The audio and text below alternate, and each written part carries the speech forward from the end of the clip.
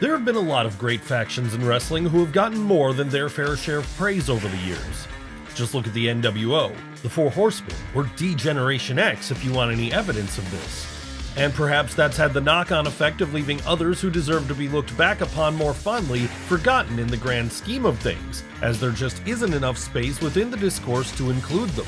So let's try and rectify this today by focusing on some of the most underrated factions in wrestling history. And where better to start than with the group known as the Un-Americans. Why start here? Well, given how much of a career renaissance Christian Cage is currently undergoing in All Elite Wrestling, it's a perfect time to remind ourselves that he was always great, especially back in 2002, as it was then that, with a new, fresh heel character and a chip on his shoulder, he decided to form a stable of heel Canadians alongside Lance Storm and Test. And given their target was America and all its fans, as they felt like being from the north of the border made them better, it's fitting this group would go by the name of the Un-Americans.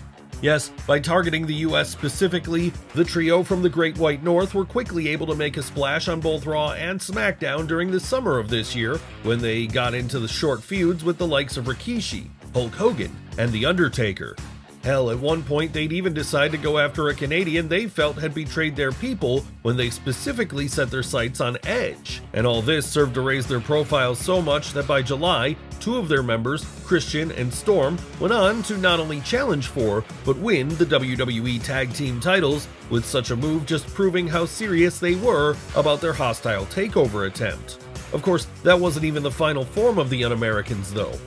No, there was still a fourth member to come, a member who was at one point planned to be Chris Jericho. But once creative decided to axe this, William Regal was brought on board instead, with the logic being that as an Englishman, he shared the same hatred of Americans as his heel Canadian counterparts did. Sadly though, it would also be around the time that Regal joined that the stable began to fall apart, as on September 23rd of that same year, Christian and Storm lost the tag titles to Kane and the Hurricane. And only a few weeks after this, the team of Test and Regal ate a pinfall too when they went up against Rob Van Dam and Tommy Dreamer. So now on the downswing, the Un-Americans reacted as all slimy villains do. They turned on each other, with this leading to the group splitting apart at the seams as the whole thing soon became no more. It's just as well they weren't the only great faction in WWE around this time then. Yes, just a couple of years later in 2004, right as fans were looking for the next big heel group to jeer over, John Bradshaw Layfield delivered in a big way when he formed the Cabinet. Who were the Cabinet? Well, they were the collective charged with making sure the WWE title stayed around the waist of the Texan, with their ranks including Orlando Jordan, the Basham brothers, Jillian Hall, and Amy Weber. And given this was the point JBL was playing his J.R. Ewing-esque tycoon character, it only made sense he'd arrange the whole thing like a presidential cabinet, complete with titles like co-secretaries of defense for the Bashams and official image consultant for Weber. Would this bring him the success he so desired? Yes, because during the period the stable was around, the champ went on an, at the time, SmackDown record 280-day reign on top. Unfortunately though, the same triumphs would not befall his lackeys, as outside of a brief United States and WWE Tag Team titles run for Jordan and the Bashams respectively, they'd never really get over with fans in a notable way. And maybe that's why the Cabinet isn't remembered as fondly as it should be. After all, the best factions usually create a whole host of new stars in their wake. But then this one was never really about creating new stars. No, it was all about emboldening JBL. So if it succeeded in doing such a thing, it has to be considered a win. And it's not the only faction from mid-2000s era SmackDown which served the same basic purpose either, because a couple of years after that, in 2006, Booker T was turning himself into a bigger star than ever by surrounding himself with King Booker's court. But wait, what was the story here? Well, after winning the King of the Ring in May of that year, Booker started presenting himself as royalty by adopting an English accent and wearing a crown and cape everywhere he went. So obviously then, what every king needs once they've been coronated is a court around them to both advise and do their bidding. And that's what the Houston native quickly got to work on getting sorted out at this point, as he went about hiring William Regal and Fit Finlay to stand in his corner going forward. And they wouldn't be the only people knighted by King Booker either. No, his wife Sharmell would also serve as his queen, all while Hornswoggle was being brought in as a jester of sorts. Yes, every avenue was covered when it came to what the king wanted, and so perhaps it should come as no surprise that once his court was finalized, he immediately began setting his sights on winning some gold. What would he go after? Well, initially it would be the United States title, then held by Bobby Lashley.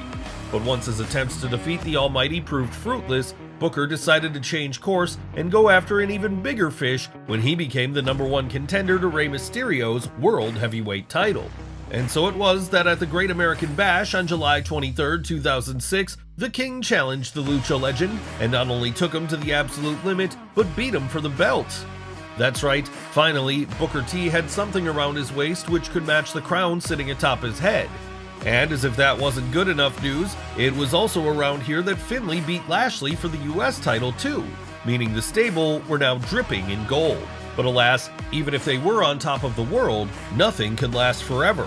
And this was especially true of King Booker's court, because following a series of incidents where the new World Heavyweight Champion began berating his underlings for not doing a good enough job, they all slowly started to turn on him, something which led to the demise of the stable entirely come the autumn.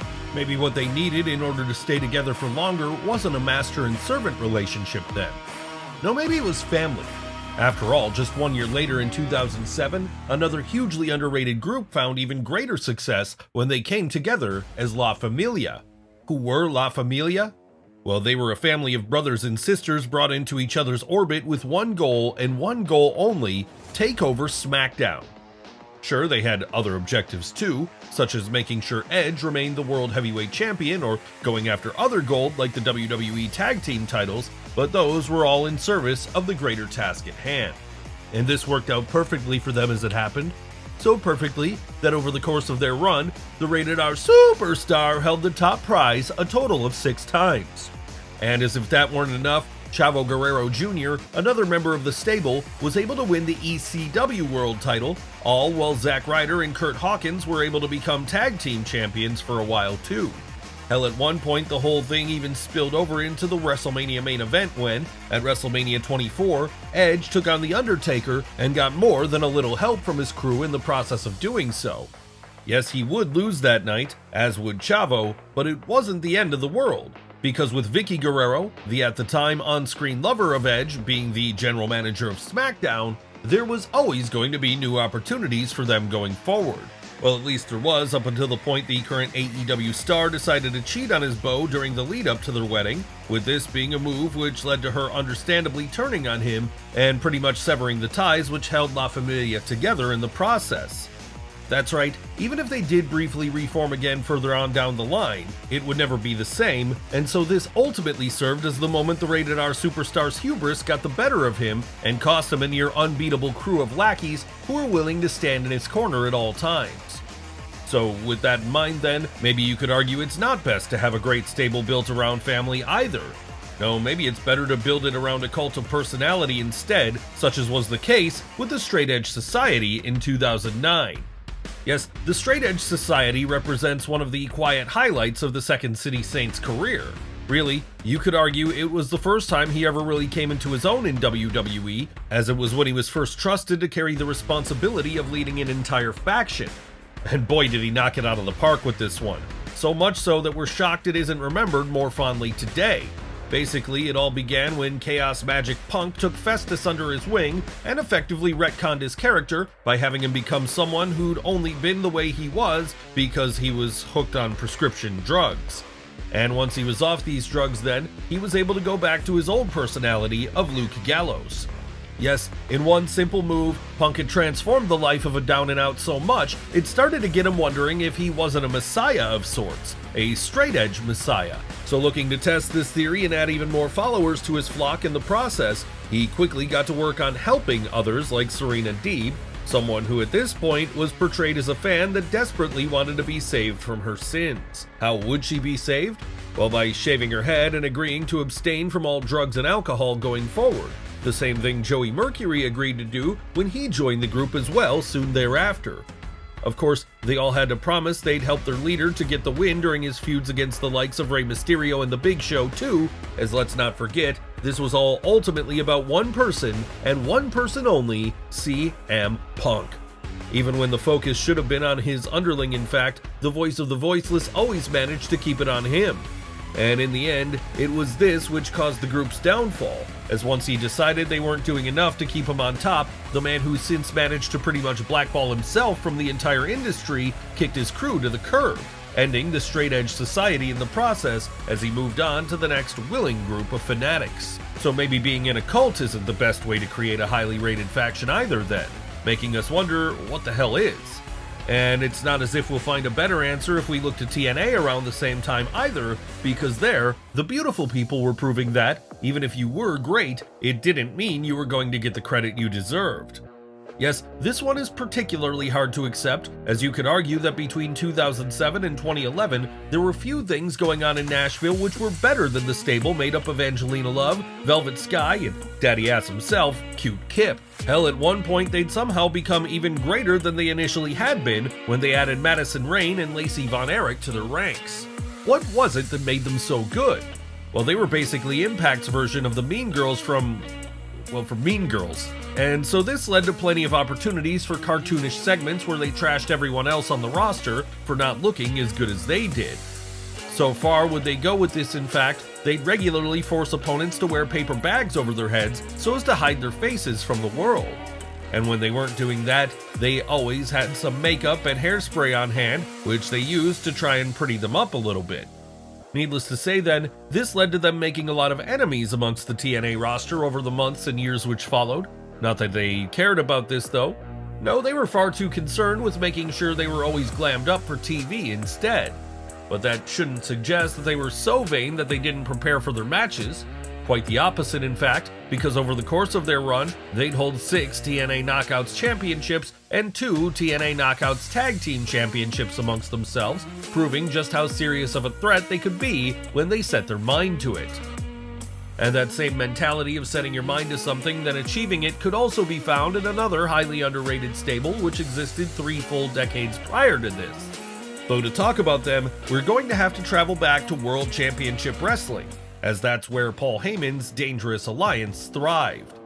That's right, before he was the advocate for the likes of Brock Lesnar and Roman Reigns, before he was even the owner of ECW, Paul E. Dangerously was making a name for himself as the man behind one of the most dominating heel factions in North America at the time. But then given the ranks included the likes of Arn Anderson, Rick Rude, Bobby Eaton, Larry Zbyszko, Medusa, and a young Steve Austin, why would they be anything less? So why isn't the Dangerous Alliance more fondly remembered then? That's hard to say, but it could be because they came from a period of WCW most modern fans may not be as familiar with, as it was pre-Monday Night Wars. What it most certainly isn't because of, though, is a lack of talent and hard work from the people involved, as following their inception in 1987, they'd spend the next 5 years creating numerous classic moments, such as the time Austin feuded with Ricky Steamboat over the WCW World Television title, or the War Games bout they all took part in at Wrestle War 1992.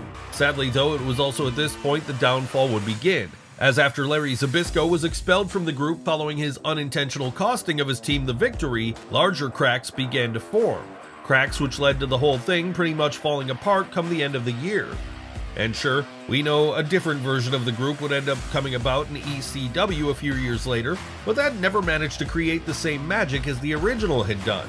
Now, if you want a faction from this company which was truly underrated, then you just have to look at the Triple Threat. Of course, part of the reason this one has never gotten its due is because there was never one solid incarnation which lasted for long enough to establish itself as a legendary act. That's right, after the first version of the Triple Threat formed in 1995 with World Champion Shane Douglas and Tag Team Champions Chris Benoit and Dean Malenko as their members, things would have to be reworked once the former left to join WWF. So at this point, Too Cold Scorpio was brought in as his replacement then, a move which only solved the problem temporarily, as soon after, Benoit and Malenko would also get poached away, though in their case it would be WCW who signed them to big money contracts instead. But even that didn't mark the end of the Triple Threat. No, once Douglas returned to ECW in late 1996, he'd try the whole thing again, this time with Chris Candido and Brian Lee as his stablemates. And while this version of the group never found the same levels of success as the first or even the second, it was still worth checking out, as it was during their run together that Douglas became television champion. That said, once Lee decided he'd had enough of being the champ's lackey, another change in personnel would be required, with it this time being Bam Bam Bigelow, who was brought in to replace him. And not long after that, a fourth member would also confusingly be added in the form of Lance Storm, but while this technically made the triple threat a foursome, it only meant that they'd find even more success, with Storm and Candido becoming tag team champions together at one point. So given how quietly successful they were, when they broke up entirely again not long after that, it was always going to be a matter of time until the idea was revived once more, such as was the case in 1998 with the new triple threat, which featured Rob Van Dam, Sabu, and Taz.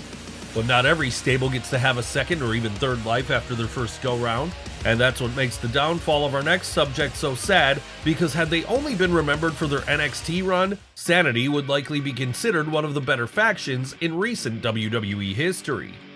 Sadly though, their time on the main roster was so damaging, it's led most to simply write them off today, as there they were treated like absolute jobbers.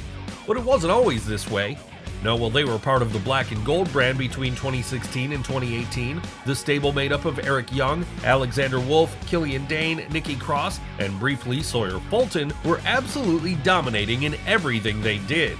Hell, at one point, Young and Wolf would even win tag team gold together when they defeated the Authors of Pain for the honor. And while they were doing this, Cross was making life for then NXT Women's Champion Asuka a living hell. Of course, for as much success as they had when they branched off though, the group were ultimately at their strongest when they united as one to go after the other biggest faction in Florida at the time, the Undisputed Era. And it was this feud which eventually led to Triple H deciding to revive War Games for the first time in 20 years, as there was simply no other way the beef between the stables could be settled. Sadly though, Sanity ended up coming out of that bout the losers, and with such a loss signaling the beginning of the end of their time on the developmental roster, it also meant their peak period would be coming to a close too, as once they moved up to SmackDown a few months later, Nikki Cross would be separated from them, and the three remaining men were left to flounder in a series of nothing matches against the likes of the Usos and the New Day. But at least they'll always have that NXT run to hang their hats on, something which can't be said of our next subjects today, because from minute one, they always struggled to get over with fans, despite the fact that they were actually pretty good. Who are we talking about here? Why, the $1 Million Corporation, of course.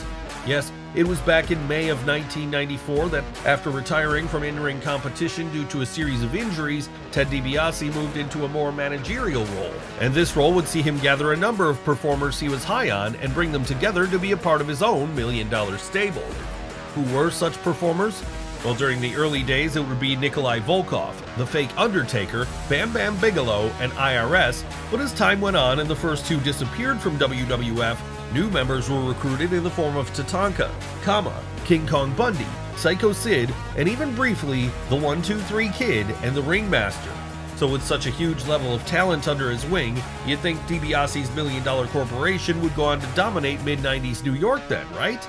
Well, not quite, because while they would get the occasional win, for the most part they'd be booked as cannon fodder for other bigger stars like The Undertaker, Lex Luger, or Razor Ramon.